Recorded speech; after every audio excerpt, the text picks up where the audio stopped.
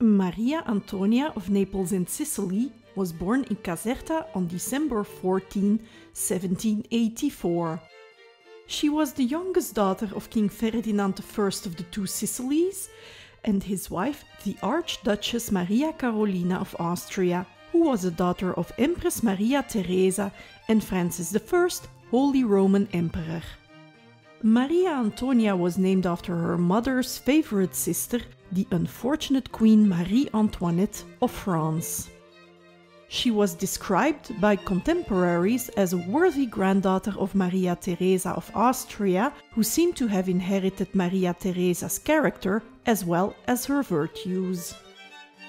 Furthermore, Maria Antonia was a granddaughter of Charles III of Spain and Maria Amalia of Saxony.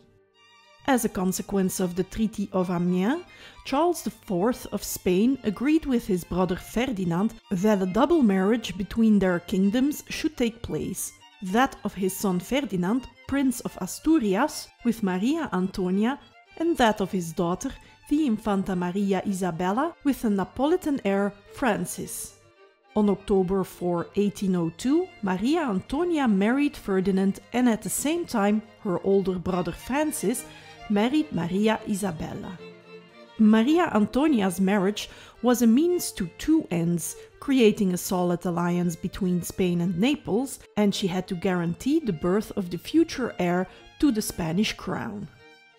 But the marriage was off to a bad start. The brand new Princess of Asturias was deeply disappointed with her husband, who turned out to be rude and unattractive in appearance. Due to Ferdinand's impotence, caused by excessive development of his genitals, it took almost a year before the couple consummated their marriage. The union between Ferdinand and Maria Antonia produced no children. Maria Antonia became pregnant twice, once in 1804 and the second time in 1805, but both pregnancies ended in miscarriages. Maria Antonia attempted to adjust to her life at the Spanish court, although she continued to complain about the control exercised over her by the Queen of Spain, Maria Luisa of Parma. With time, Maria Antonia's relationship with her mother-in-law deteriorated. In the meantime, Maria Luisa's mother, Maria Carolina of Austria, had adopted a highly anti-French sentiment after the execution of her sister and brother-in-law, Marie Antoinette and Louis XVI, during the French Revolution. Seeing how the Queen of Spain, Maria Luisa of Parma, and Prime Minister Manuel Godoy had a French-minded political outlook, Maria Antonia's mother asked Maria Antonia to persuade her husband to start opposing the politics of Manuel Godoy and of Queen Maria Luisa. The reason that Maria Carolina wanted to get rid of Godoy were that she considered him a danger to the traditional monarchies, and she viewed him as the main defender of the Spanish monarchy's alliance with France. In addition, the fall of Godoy would weaken the position of Queen Maria Luisa. It was not very difficult for Maria Antonia to persuade her husband, because she had no sympathy for Godoy, nor were her relations with her mother-in-law very good. This is how the so-called Napolitan party arose at the Madrid court around the Princess of Asturias. This Napolitan party began to launch all kinds of insidious attacks against Godoy and against Queen Maria Luisa, while Maria Carolina was busy slandering them throughout Europe. Godoy's reaction was swift and decisive. In September 1805, he ordered the expulsion from the court of several nobles from the entourage of the Princess of Asturias.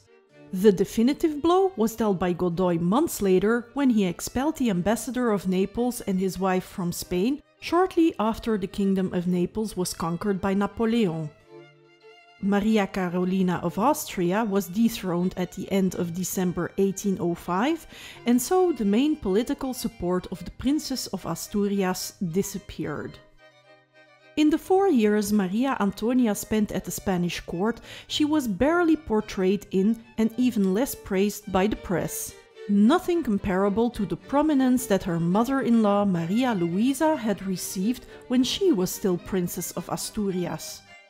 The poor Spanish-Napolitan relations and the progressive estrangement between Ferdinand and his parents certainly did not help this lack of regard that Maria Antonia was treated with. The animosity between Maria Antonia and Queen Maria Luisa and Godoy did not last long, as the frail princess's health was undermined by tuberculosis and she died on May 21, 1806 in the royal palace at Aranjuez.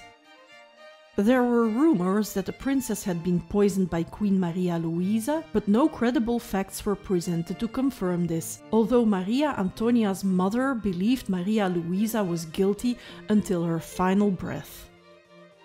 After Maria Antonia's death, Ferdinand VII married 3 more times to Maria Isabella of Portugal, who died in 1818, Maria Josefa Amalia of Saxony, who died in 1829, and Maria Cristina of the 2 Sicilies, who outlived Ferdinand by 45 years. Maria Antonia of Naples and Sicily was buried in the royal tomb in the monastery of El Escorial in the Pantheon of the Infantes. Her epitaph reads, "Whom God has loved, he has quickly delivered from life." Thank you for watching.